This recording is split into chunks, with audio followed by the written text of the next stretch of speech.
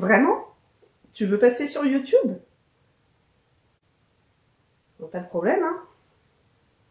Je vais faire de toi une star.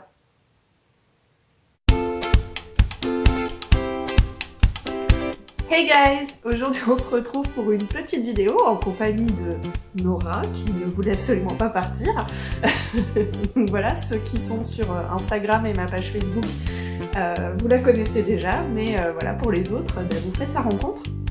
Alors aujourd'hui on se retrouve pour une vidéo sur le rangement des tissus. Donc j'ai absolument rien inventé, mais j'avais trouvé des tutos de ce genre que en texte ou en photo et je me disais que ce serait intéressant d'avoir la version filmée. Donc voilà, comme ça vous allez voir un petit peu comment on plie, comment on attache le tissu aussi, puisque dans tous les tutos que j'ai croisés c'est avec des épingles ou des épingles à nourrice. Mais moi j'avais un petit peu peur qu'à terme ça tire sur le tissu et que ça l'endommage, donc j'ai trouvé une solution pour ça. Vous allez voir tout ça et puis je vous retrouve à la fin pour la conclusion. À tout à l'heure. Donc là, pour ce pliage, il vous faut du carton donc coupé aux dimensions de votre étagère et évidemment du tissu. Alors pour la dimension du carton, ça dépend de la dimension de votre étagère. Moi en hauteur, mon étagère elle fait 26 cm, donc j'ai coupé à 24 cm pour laisser un petit peu de marge pour le tissu qui prend de la place autour du carton. Et mon étagère de profondeur elle fait 44 cm, donc je voulais mettre 2 épaisseurs de tissu. Donc j'ai divisé par 2, ça fait 22 et j'ai enlevé 1 cm pour encore une fois avoir la place du pliage du tissu. Et ça rentre parfaitement. Donc à vous de voir les dimensions de votre carton. Ensuite vous allez plier votre tissu autour du carton. Donc on évite au maximum les plis, mais il y en aura toujours, hein. Après on sait tous que avant de coudre on repasse le tissu. Et vous allez plier en deux autour du carton, puis ensuite faire des tours en longueur, en hauteur, jusqu'à ne plus avoir de tissu à plier tout simplement. Alors là vous voyez que j'ai des grands élastiques très larges. Je vous mettrai le lien dans la description, je les ai trouvés sur Amazon.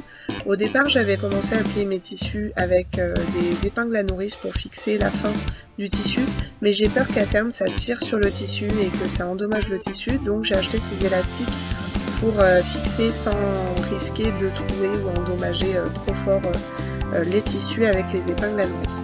Donc là je vous montre encore avec un autre tissu plus grand, plus épais. Donc cette fois-ci vous allez voir que je m'y reprends à 2 fois pour plier en largeur, puisque j'ai trop de largeur et donc ça risque de faire des faux plis quand je vais plier. Donc là je replie bien et ensuite je replie en longueur, cette fois-ci en hauteur, et je fixe encore avec un élastique magique. Et puis le dernier, vous voyez qu'on peut aussi le faire avec des tissus très épais et des grandes longueurs. Donc le troisième, donc c'est le plus petit morceau. Donc vous pliez bien les chutes à l'intérieur pour avoir un morceau le plus régulier possible. Et puis ensuite vous enlevez tous les faux plis possiblement et puis vous mettez votre élastique. Et maintenant je vais vous montrer ce que ça donne dans mon étagère. Voilà.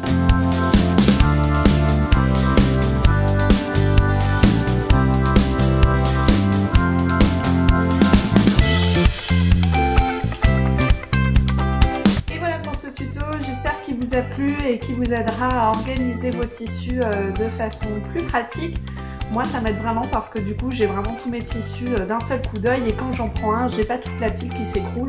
Donc voilà, moi ça me plaît. Après vous n'êtes pas obligé de faire comme ça. N'hésitez pas à dire dans les commentaires quelles sont vos astuces de rangement, parce que c'est vrai que dès qu'on commence à avoir pas mal de tissus, ça commence à devenir technique. J'espère que cette vidéo vous a plu. Si elle vous a plu, n'hésitez pas à mettre un petit pouce bleu. Et puis si vous voulez voir la suite de mes sorties, abonnez-vous, activez la cloche. Et puis j'ai un Instagram et une page Facebook si vous voulez aussi suivre un petit peu ce que je fais de façon plus régulière. D'ici là, je vous dis à la prochaine vidéo et puis bonne causette!